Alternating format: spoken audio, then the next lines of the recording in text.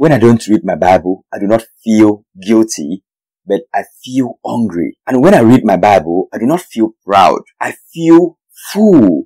Now, this is a representation of feeding. Whenever you are hungry, there is a state that your body, your soul, and your whole being gets into.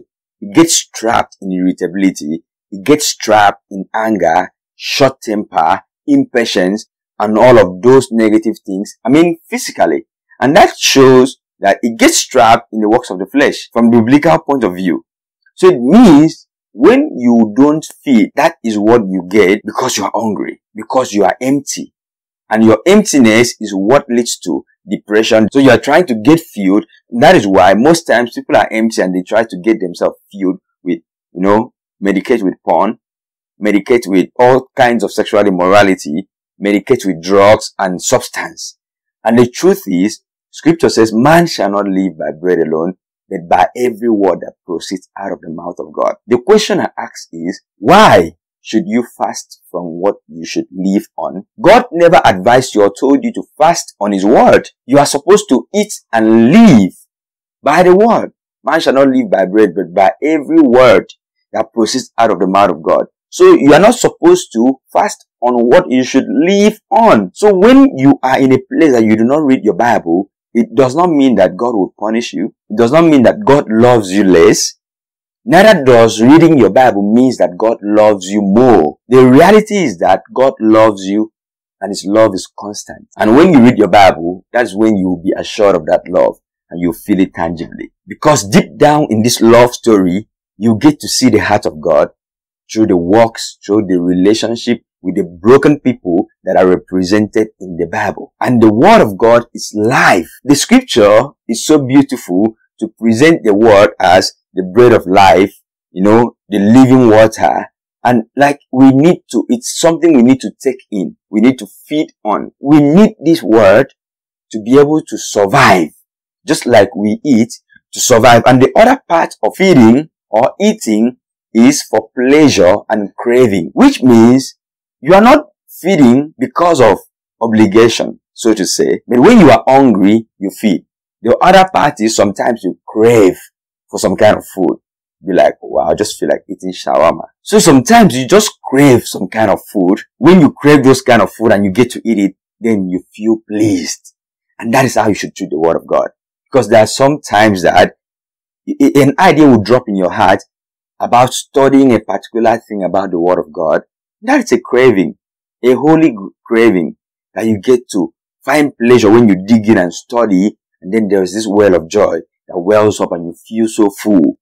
So in my experience, when I get to read the Word of God and then get to see God in the Word and see Christ in the Word, when I'm done, I feel full. But that was not my reality some years back. When I would not read the Bible, I would feel guilty, almost like to beat myself. I missed today again. And it was based on obligation. Because, why did I miss? I miss reading my Bible. I set up the time and all of that. It's not based on pleasure. You don't miss eating your food when you're hungry because you are searching for food. You're looking for food. In fact, you are so impatient with everybody. If somebody is even cooking for you, you are towing the kitchen to and fro like the food is not done yet. Oh, like what's going on? What's keeping it longer? If you're really hungry for the Word of God and know that from a place of hunger, that is how you should approach the Word, then that's why you should feed. You should not wait, because some of us wait for a Sunday to be fed with the Word or to open the Bible. We don't feed throughout the week. Imagine how hunger and the reaction of hunger happens to you naturally. Then imagine how you are treating people all through the week without getting in the Word of God, without getting the life of God, without feeding on God. Because reading the Word of God is literally feeding on God. In the beginning was the Word, and the Word was with God, and the Word was God. So whenever you study the Word or read the Word, it means you're feeding on God. You are eating the food of God. Wow. Not the food of God, like you are eating God. He said, I am the bread of life. You are eating the bread of life. He Himself is that bread. And the reality of eating that bread is His Word. And the Bible says that when you eat the Word in, it is health to your whole body, not just to your spirit. It is health, which means, I think in Timothy, it says that the Word of God profits you with all when you go for exercise to the gym, it profits you physically, but in the word of God, it profits you all round. Physically, mentally, spiritually, all round. Now, Proverbs chapter 4 says, my son, pay attention to what I say. Listen closely to my words. Do not let them out of your sight. Keep them within your heart, for they are life to those who find them, and health to a man's whole body. The word of God is life to us when we feed. We are feeding on life. So do you want to live long? Do you want to have a long life? Do you want to have a fruitful life? Now Jesus came and he said, I came to give you life and that life more abundantly. How do you get to live that abundant life? The word of God is the life you eat. You have to eat the word. You need to be hungry of the word when you are not feeding. Not guilty, but hungry. For example, when you take things too personal all the time, get angry too quickly, and all of that, it means you are empty. It means you are hungry. Your reason for irritability, your reason for not being able to be kind to people, for not being able to be patient, to love, is because you've not fed on life. You've not fed on the word. You are hungry. You need to get back to the word. Yeah, the person offended you. So, scripture says that the anger of man does not prove the righteousness of God. If you are fed on the word, you will not take it personal. Because at the end of the day, it doesn't prove the righteousness of God. It does not prove anything. You going to someone like, do you know who I am? And trying to prove yourself to the person. You do not need to prove yourself to anybody that even gets you offended. They don't deserve that time. It's a waste of time to even try to.